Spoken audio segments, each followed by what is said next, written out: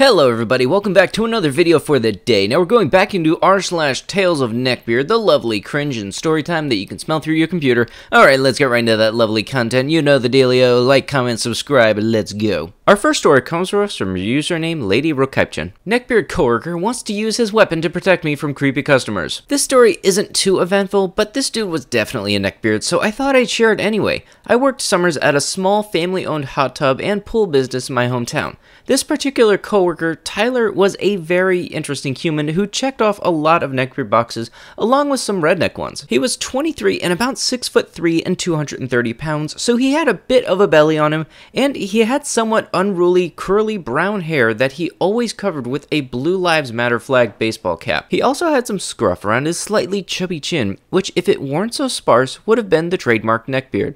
He drank Monster and Mountain Dew daily, and his diet largely consisted of weird food combos he made like cheeseburger salad. He had a few major obsessions which are included, but are not limited to, anime, D&D, League of Legends, World of Warcraft, and especially Shadowrun. I still don't quite understand what that is, but he explained it and his characters to me in way too many times, so I should probably know. He also asked me repeatedly to join him and his friends in their campaign, which I declined every time. Tyler also was a huge weapons nut and mentioned more than a dozen times that he was working towards getting a concealed carry license on his days off and one day hoped to train in the police academy to become an officer. He often lamented about the fact that he wasn't allowed to carry it with him at work to protect us all. I should mention that he was the only male employee. The rest of us, including myself, were teenage girls. I always just laughed that comment off, thinking that it was a weird attempt to impress me. Tyler also happened to have somewhat of a thing for me and actually asked me out once, but I turned him down and he took it well,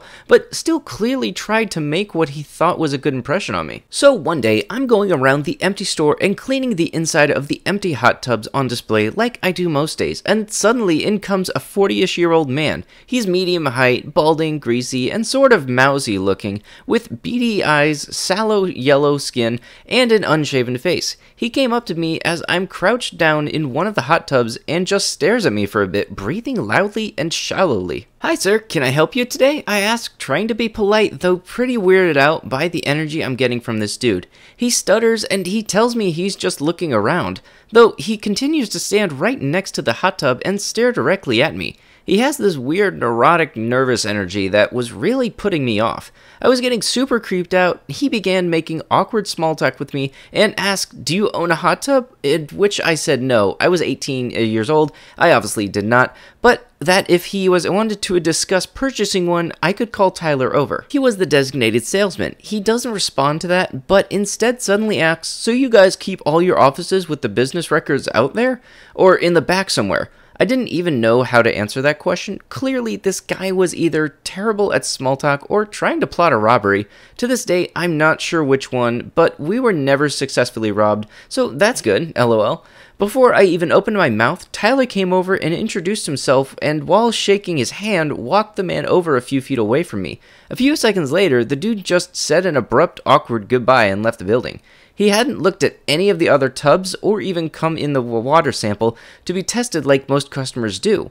Water testing is what we're most known for. I'm not sure what his intentions were that day, but I have a really icky gut feeling that they weren't good. Tyler comes back to me with a concerned look on his face and deadbutt says, "I've never felt more naked without my weapon. Can't have old creeps looking around my pretty female coworkers." I feel like this is the redneck neckbeard version of "I'll protect you with my skills of the blade, my lady," lol. In all seriousness though, Tyler really wasn't a bad guy, just an odd character. I am grateful for him getting that weirdo away from me, only wish the best for him really. Hope he got into the police academy to save more females with his weapon for a living. You know, I'd have to honestly say, among all of the neckbeard stories that I've read up to this point, this has got to be one of the best endings that I've seen. It didn't end whatsoever in a very creepy way, like, hey, I'm not going to want to ever talk to this person ever again.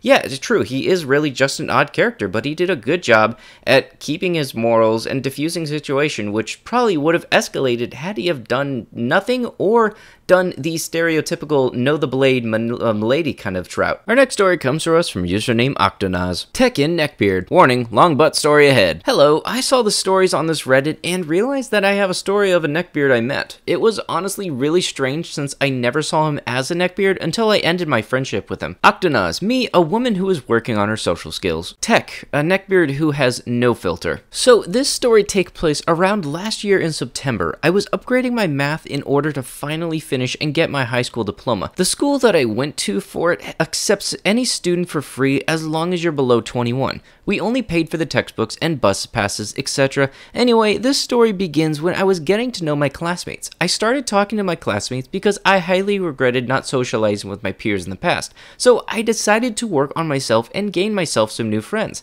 It was at least 2 weeks in the semester that I got pretty familiar with certain people there.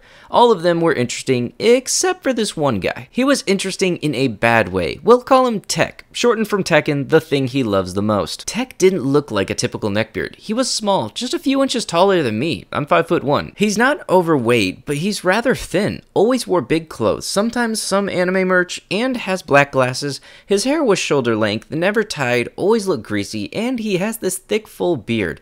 There was always a certain smell that oozed off of him that was horrible. Also, I can never forget how his eyes never seemed to blink when you talked to him. So at some point, my teacher asked me to sit by his group just for one lesson. I was eager because this meant possibly new friendships. I approached their table and I already had knowledge that they were the sort of nerdy type people. I overheard them talk about Call of Duty and anime before, so I wasn't all too worried about conversation topics.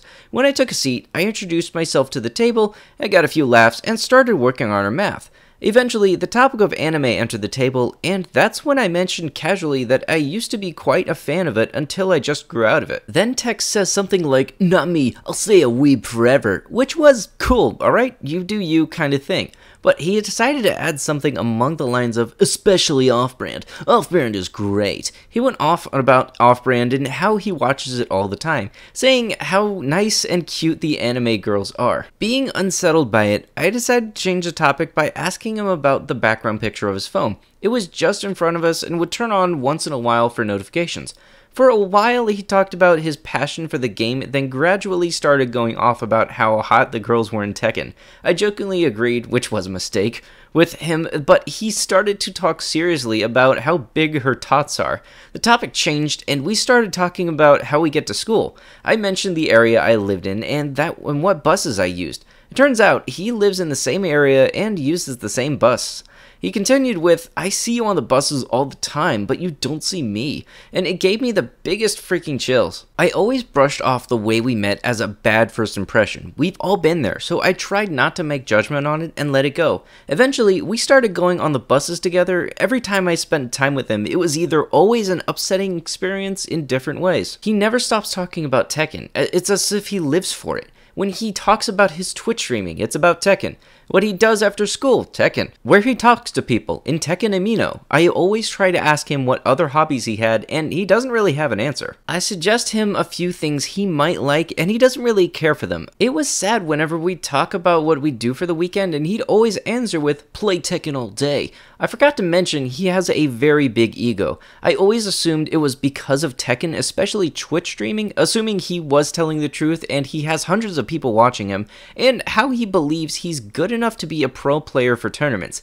It extends to the people in the Amino chat. How every single guy or girl wanted him, he's pansexual, to be with him and always complains like, "Oh, Octonaz, I have another guy in Amino chat that wants me. They're so thirsty. Ugh." He's also bragging about how he watches Off-Brand out loud in the hallways at some point, even when a teacher passed by. I'm not sure if this is true or not. He'd rank the teachers on a rate of which one he'd frick, and the rest of my classmates and I were really disgusted.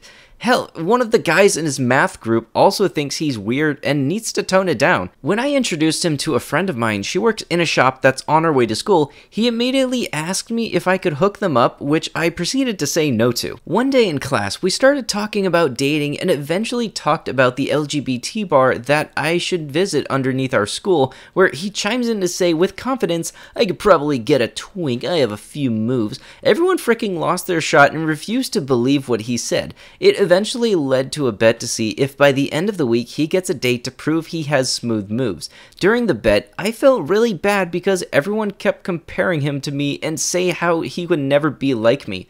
None of them really know how I started similar to him, having so much problem socializing, and I couldn't handle the fact that they think he can't improve himself when I know he can. So I gave him advice whenever I could and told him to prove them wrong, that you are better than they depict him to be. I told him I rooted for him and tried to encourage him. In the end, he always brushed my advice aside, saying, "I know," over and over again. He ended up losing the bet and everyone expected it. Then eventually I had enough of him. It happened when we were going home together again. At this point, I was used to his antics and of nothing but Tekken, wanting to be with someone, wanting to mess around, etc. I hadn't given up on trying to help him get out of it, but I was on the edge. We took the train home together to give him a new experience and to show him another way to get to school. After we left the train station and went on a bus, he started talking, making plans with the rest of our classmates. I didn't want to make plans with him. It's mean to say, but I felt really tired by every time I hung out with him, as nothing really happens and he talks about the same thing. So I told him that I'll probably be busy working out. I told him about a gym that I go to, and he showed interest in working out before, so when he said that he can work out with me, I wasn't surprised. I told him he can't because it's a women's gym. Okay, then I'll just go to the other gyms around it. There are no other gyms around it. I'll wait for you to finish outside then. What the frick? I got really pissed when he just said it without thinking. I blurted out, don't you know why some of us women want to work out in a women's gym? One of the reasons are because of people like that. He kept going and practically ignored my statement. I can also cross-dress to get in if you want. After that, I couldn't take it anymore. I said that's how you freaking get arrested and went silent for the rest of the bus ride. I texted him through Instagram about ending our friendship and how I hope that he can understand the weight of the things he says. I wished him the best and nothing happened between us after, thank God. Sorry it's so long, but I hope at least some of you enjoyed it. TLDR, Neckbeard, who tried to help out, said really creepy / gross things and I couldn't take it anymore. And with that, that is going to have to be it for the video. If you would like what you had seen, be sure to like the video, comment down below what you liked about the video, and consider subscribing to the channel, becoming part of the ever-growing amazing notification squad. I'll be sure to see you guys in the next one. Thank you so much for watching, and bye-bye.